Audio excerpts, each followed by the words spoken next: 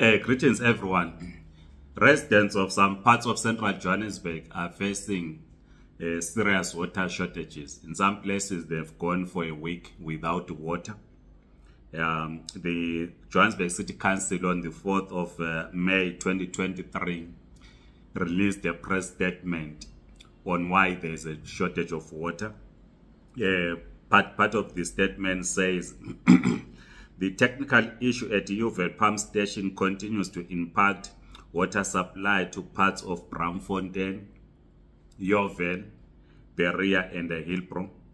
Customers in the pump station zone, especially in high-rise buildings, are impacted by no water. Specialist technical service providers have been arranged for further assessment.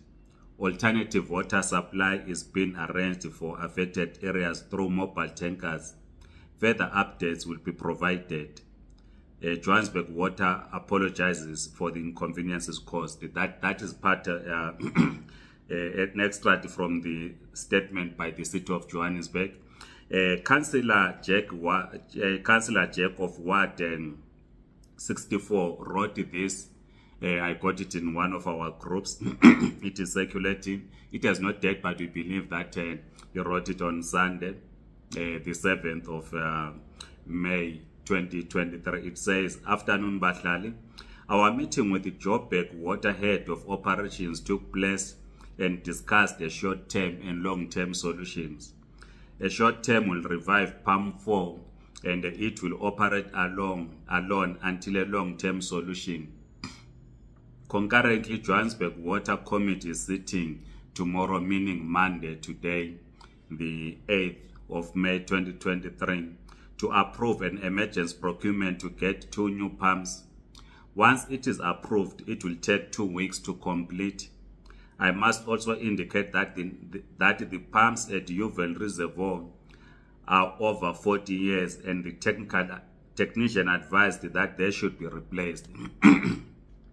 They were installed by an American company and I advised them to procure locally. I will update you with the verified information from technicians. We have agreed with all councillors of the inner city to meet Johannesburg Water Management tomorrow, meaning today, the 8th of May, to pressurize them further. Tomorrow, meaning today, the 8th of May, is 50th day without water and not 2 weeks. And I agreed the situation poses a health hazard. Please note that behind the scenes, there is a lot of work and pressure done by all councillors. It's a statement circulating on a WhatsApp group from Councillor Jack of Ward 64. We are also informed that some residents in one high-rise building in Hillbrow consumed water from fire extinguisher. They were getting water from fire extinguisher areas. Were told that they were vomiting because of that water and the running stomachs. You can imagine if you have a running tummy and the building does not have water. That is a serious health hazard. So according to Councillor Jack of Ward 64, if what he says in this brief statement, that it might take 2 weeks to install another pump as a short term. So it means residents will continue not to have water for the next 2 weeks unless something is done urgently. We know that this is causing serious problems for families with children, especially in high-rise building, where even if it is raining in Johannesburg, in parts of Johannesburg, you cannot get rainwater. But in places where it's not in high-rise buildings, people can try to receive water direct from the rain, which they can use for their bathing, toilets, laundry, and so forth. So it's a health hazard situation. Please share your own experiences. In one chat group, comrades in Yeoville, they were saying they've not had water for at least a month.